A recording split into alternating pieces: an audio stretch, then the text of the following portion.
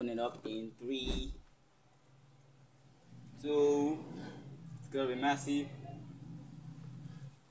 One. Let's go. Oh my god. Oh my days. Look at this shit.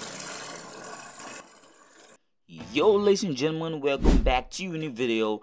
Today we are going to be creating a very interesting topic. I know you're very curious on what actually I showed at the intro of this video, but today we are going to be creating electricity using water. Yeah, in other words, we are going to be experimenting on hydroelectric power energy. Yeah, we're going to be experimenting on the hydroelectric energy, and let's see if we can actually generate electricity using water flow. Yeah, it's very simple, and it's also some kind of major electricity in some countries, like electricity production in some countries, and that is what we're going to be doing today. I got a comment from Maximus Nation which actually gave me the idea to create this project, so I thought of it. Took some time, but anyways, here's the video. So I hope you see it, and I kept your promise. Let's dive in.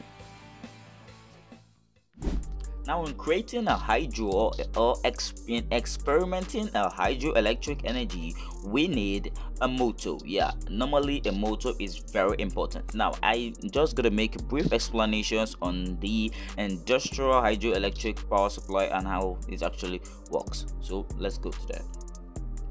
Now, this is actually called the Kainji Dam. Yeah, we have a Kainji Dam in Nigeria. Actually, I got some ideas that is actually in Nigeria around Enugu State, and it's kind of part of our electricity supply in Nigeria. But normally, I also got some kind of ideas that the main power source of power source is actually gas. Yeah, we are actually using gas to create electricity, but that's by the way. What we're actually talking about is how this actually works. Now, this is very simple. A motor is placed close to a waterfall with a propeller. When the water flows through the propeller turns the motor, thereby generating electricity. We all know a motor. It can be a motor or a rotor or any kind of rotor which is going to generate electricity when there is a rotational movement. Yeah, this is very simple. You can use a normal DC motor to practicalize this experiment, like I using a 12-volt DC motor in this video, which I'm actually using to experiment it. And yeah, now this is how it actually works. When the rotational movement is caused in this motor generates electricity, thereby powering any appliances which you connect in the input side of the motor. It is just like you need electricity to power the motor for the motor to turn, and if you turn the motor, it's gonna generate electricity for you. This is kind of reverse. If you schedule it in your brains, you need electricity to power the motor up to turn for you, like you need electricity to power the motor for it to rotate. So thereby, if you rotate the motor, it is going to generate electricity for you. This is kind of reverse. I don't know if you understand it. If you don't, let me know in the comment section below and I will try to explain it more for you. But anyways, this is how basically it actually works. When this rotational movement is created and generated in the motor, it creates electricity for you, which is kind of free energy, but it's really not free energy because it needs the motor to turn for it to generate electricity for you. So in this rotational experiment, we need to rotate the motor for it to generate electricity for us. Thereby, in these industries, they also use waterfall. Waterfall. Yeah, this is very strong waterfall over some kind of oceans. Yeah, they're coming from kind of oceans, which actually turns a very big propeller which they actually placed, and that propeller turns the rotor which is actually attached right there and generates electricity for them. That is the same experiment which I'm going to be doing in this video. I'm going to be creating a propeller which is going to be turning a motor. Then I'm going to be using a little waterfall which I'm actually going to be creating to turn the motor and generate electricity for us. So without wasting much time, let's start and let's dive into the video. Subscribe, and you know what to do. Like the video. And without wasting much time, I'm going to be listing the path which we're going to be using in this video. Now, first off, we're going to be using a motor. Yeah, as I mentioned earlier, we need a motor for us to generate electricity out of it, and also we're going to be using a propeller. Yeah, this propeller is going to receive the water flow and actually create the rotational movements to the motor, thereby creating electricity. And also we are going to be needing a LED. Yeah, we're going to be connecting a LED at the output of the motor so that we can see if the motor actually generates electricity. And also we're going to be testing other equipment and see if the motor can power it up. Without wasting much time, let's dive into the video and let's dive into the experiment side. Now, in creating this hydroelectric power supply, we are going to be standing the motor upright. Yeah, we're going to be using some kind of pipe to cut. We're going to be cutting some kind of pipe to a medium size length to stand the motor up. And by the way, I actually used the hot glue gum to gum everything up and make everything perfect. So we're going to be gumming some kind of half pipe to raise the motor up for it to receive the waterfall, and we're going to be gumming it into a rubber so that some of the water will not be wasted and we can get the water back and maybe put it back, because we don't have a pump which actually sucks the water back to where it's coming from. So we are going to be storing the water into this rubber so that we can be able to store the water that is actually splashing out, and we're going to put it back into the drum to actually continue the water flow perfectly. Okay, now first off, we're going to be testing out with this propeller. Yeah, this propeller is really, I got it from a 12-volt AC motor, actually a 12-volt brushless motor. So we are going to be testing it out, and let's see if this actually works. Now firstly, we're going to be testing it out with the pump. Yeah, you can see we are going to be using these 100 liters drum to actually create the waterfall for us. Yep, we don't actually have a big river to create a water flow for us, or we cannot just go to a river or to go to a water flow. That is extremely dangerous. Do not try that. We can just use a simple 100 liters of drum, then which is going to be creating a waterfall for us, as there's an opening down right there which is controlled by this valve, and we are just going to open the valve to create a waterfall for us. Then we're going to be like testing it out and see if we can generate any electricity from it. But firstly, we are going to be testing it out with the valve and see if it actually turns the motor. If it actually didn't turn the motor, we are going to be removing this valve to create more pressure and to allow more water to flow. If we can create more pressure and turn the motor, and at least create electricity at the output of the motor to turn on a little something. So let's test it out with this first propeller which I actually showed you in the beginning. Okay guys, welcome back, and time for testing and experimenting. And yeah, experimenting. Okay, now you can see the setup. This is the setup. I make some kind of pipe right here, which I solely said in the intro of the video. You can see the motor is actually 12-volt motor which I'm using, and I'm going to test it out with this first propeller which I talked about. And you can see the 1.5-volt LED which I'm using, and yeah, this is what the fan is going to be powering. So let's set it up. I put it in this kind of basin and rubber so that the water is not going to waste away. When the water splash, it's going to be going into the rubber, then I'm going to be putting it into the drum back. You know, I don't have any automatic pump that's going to be pumping the water back, so I just want to save the water, then put it back in the drum when the drum water is empty. Yeah, okay, this is the pump. Let's get to it. Okay, now first up, I'm going to be testing with the pump head. Yeah, I know this pump is don't really have a good force, but I'm going to be testing it out first, and I'm going to be testing with the pump head. Then if I really need more force, I'm going to be removing the pump head, and I'm just going to be salvaging the full water which is coming out from the drum, which will have more force and more torque to turn my propeller. But first off, let's just test it out. This is how the pump actually releases water. This is the strength of it. You can see, not that strong though, but it still has some kind of a little bit torque. So let's see if it can turn the propeller.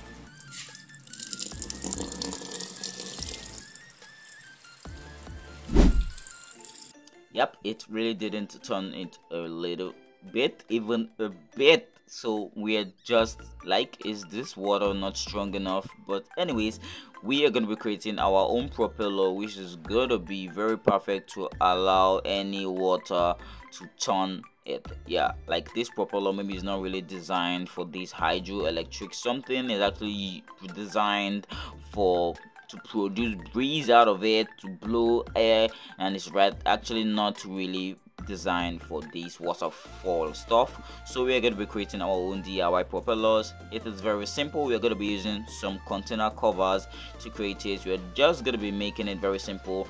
Firstly, you just take we're going to be using approximately maybe 7 covers or 8 covers to make it possible. It's very simple to build. Firstly, you're just going to be taking 2 covers, put it side by side, you glue it to the hot glue gun. Then when it's placed properly, you can just gum the remaining 5 covers at the side of the 2 bays, which you actually gum side by side, creating like a propeller like shape for it to be like a propeller, so that water can flow into these covers and actually create a good rotational movement, which is going to be turning the motor and actually creates electricity for us. It is very simple. Check it out.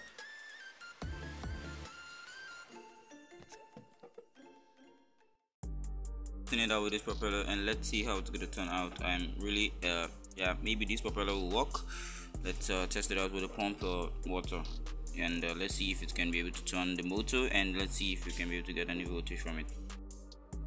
We got a turning motion, which is good, and but we don't have any output voltage. Bulb not lighting up. Wow, I was right when I said the first propeller was not actually created for these kind of jobs. So our propeller just did the job very nice, even with the kind of low pressure waterfall. So if we had a lot stronger waterfall, it's gonna be so fast. Yeah. Anyways, we are done creating a propeller. We're just going to go into the main detail of how this actually works, and yeah, we are going into the interesting part. So you do well to smash the like button, subscribe. We really need to get to 500 subscribers before the ending of this month, and that is my goal. Join my goal, and please subscribe, and also you know what to do, like the video. Let's jump right in. And wait a second, I know you're gonna be asking me what is the use of this basin around it. I know it's really important. I actually set it up inside here for us to be able to store water. Those water which is gonna be splashing around, we're gonna be storing, so that it won't be kind of wasting around.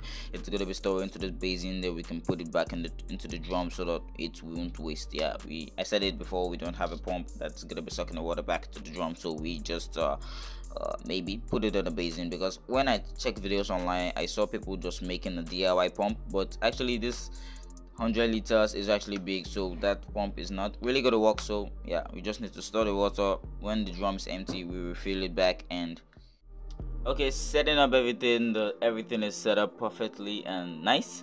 Let's see if we can get some current out of it. Let's open the valve. Okay.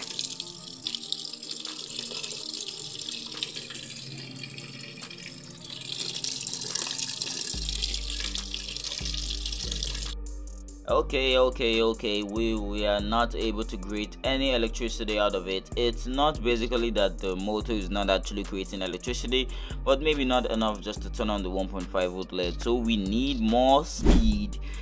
We need to turn the motor very fast, like we need the motor to turn fast enough to create electricity for us, just as when we power it and it rotates for us. So to make that possible, we need to increase the torque of the water and also the pressure of the water, and we can solve that by reducing or increasing the height of the waterfall, and maybe increasing the size of where the water is coming out from, so that the waterfall is going to be stronger, the pressure is going to be stronger, and there will be much gravity on it, pulling it down to create more pressure. Let's get to that. And actually, to do that, I have to unscrew this side of the pump right here. I have to remove it, like turn it like this to remove it, and yeah, it's really gonna be pouring out, so I have to be ready when I'm removing the pump head. So let's get to it.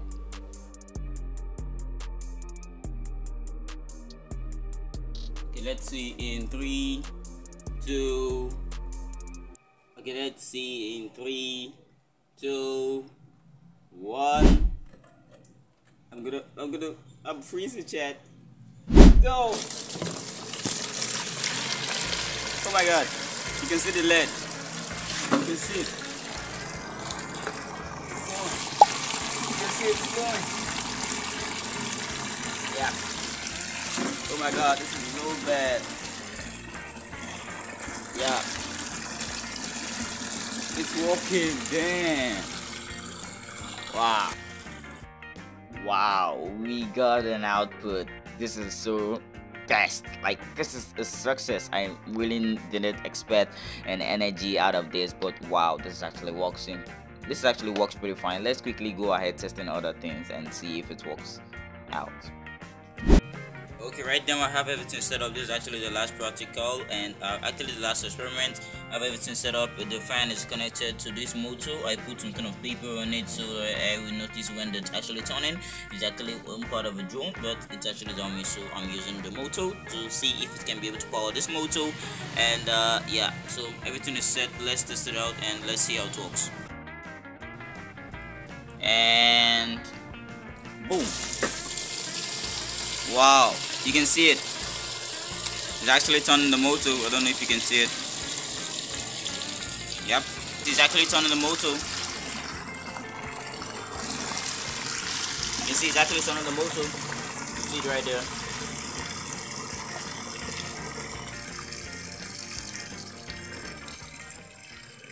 You can see it actually works pretty fine. It actually turned the motor and everything works pretty fine. We generated electricity from this motor experimenting hydroelectric. Yeah, this is really an amazing project, an amazing experiment. I really appreciate it, and I really put a lot of pressure to make it work perfectly. And big shout out to Max Imagination for giving us this great idea of creating this kind of videos. You can go check out his channel.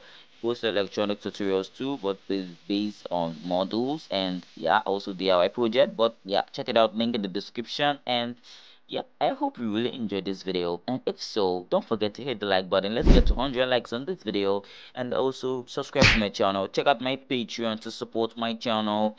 I really need to get a lot of stuff to create more videos, so you can go ahead, check out my channel at patreon.com and support with anything you can as low as $1. Thank you very much for doing that. I really appreciate you, and thank you very much for staying to the ending of this video. Yeah, it really meant a lot to me, and I will see you in the next one. Peace.